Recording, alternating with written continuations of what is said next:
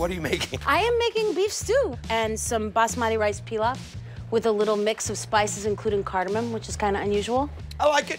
I'm making a beef stew. So I start with cubed up chuck. Season it on both sides with a lot of salt and pepper. I brown half of it in a Dutch oven, which is where I intend to build the stew, and the other half in a saute pan.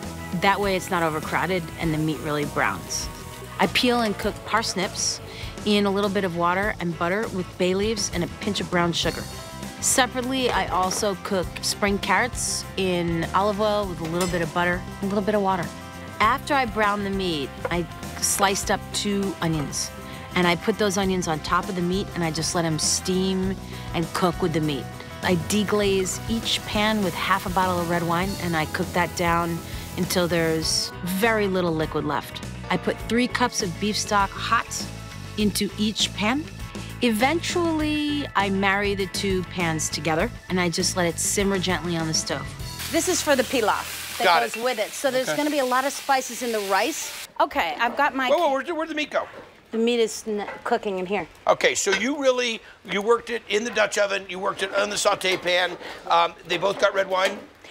Yes, and a dollop of mustard, which thickens as it cooks. And here I've got my parsnips. I just peeled them. These are gonna go with the stew, but I'm treating them separately first to give them their own flavor. Then I'm gonna mix it all together and I'm gonna get on the pilaf. Give me some pilaf explanation. Cool. Here's the rice, the basmati rice. I'm soaking it. I always soak basmati rice. You're soaking it in it, Marge. And you see how much starch you get in the water? It's already coming off. Yeah, so you soak it in the amount of water you're gonna cook it in, which is like 1.5 times the rice. Okay.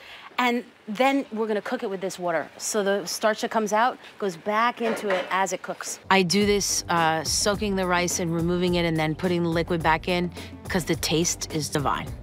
I dice up an onion and I slow cook it in butter with a little bit of water. I just get the onion soft and tender. I add 3 cardamom pods, just all the little seeds inside, half a teaspoon of cayenne, 2 teaspoons of cumin seed, 1 teaspoon of fennel seed, a cinnamon stick, and 2 bay leaves.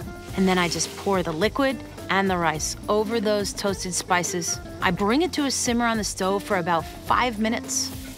And then I just cover it, heat off, and let it steam for another 10 minutes.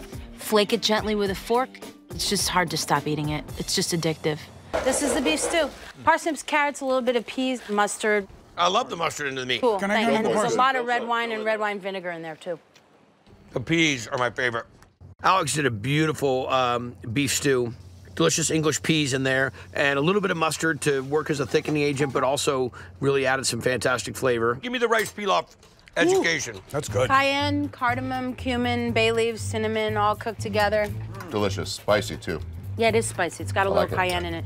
I did really like the rice pilaf. I like it was spicy and herby, and it was audacious.